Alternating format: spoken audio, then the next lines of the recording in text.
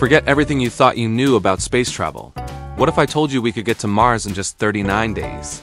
That's not science fiction anymore. It's the incredible promise of plasma engines, and they're poised to revolutionize how we explore the cosmos.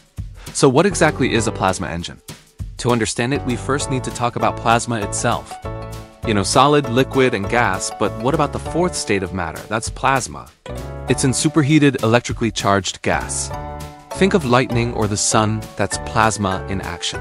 Plasma engines harness this powerful state of matter. They work by taking a gas, like xenon or argon, and zapping it with energy to turn it into plasma.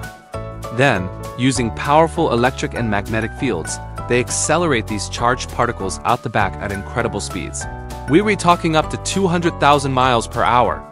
This is completely different from the chemical rockets we use today, which are basically controlled explosions. While chemical rockets provide a massive initial push, they're incredibly inefficient and burn through fuel fast. Plasma engines, on the other hand, are the marathon runners of space. They produce a gentle but continuous thrust, like the pressure of a piece of paper on your hand. Over weeks and months in the frictionless vacuum of space, this constant push allows a spacecraft to build up tremendous speeds, far beyond what chemical rockets can achieve. This incredible efficiency is their superpower. A plasma engine can achieve 10 times the mileage from the same amount of fuel compared to a chemical rocket.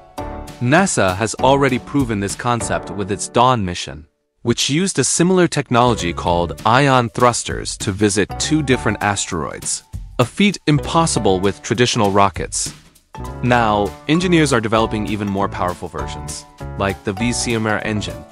This next-generation plasma thruster could slash travel times across the solar system, making trips to Mars faster, cheaper, and safer for astronauts. But what powers these engines?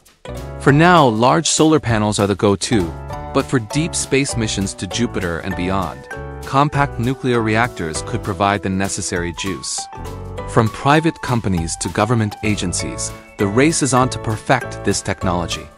Plasma engines are turning what was once science fiction into scientific reality, paving the way for humanity to become a true multi-planetary species.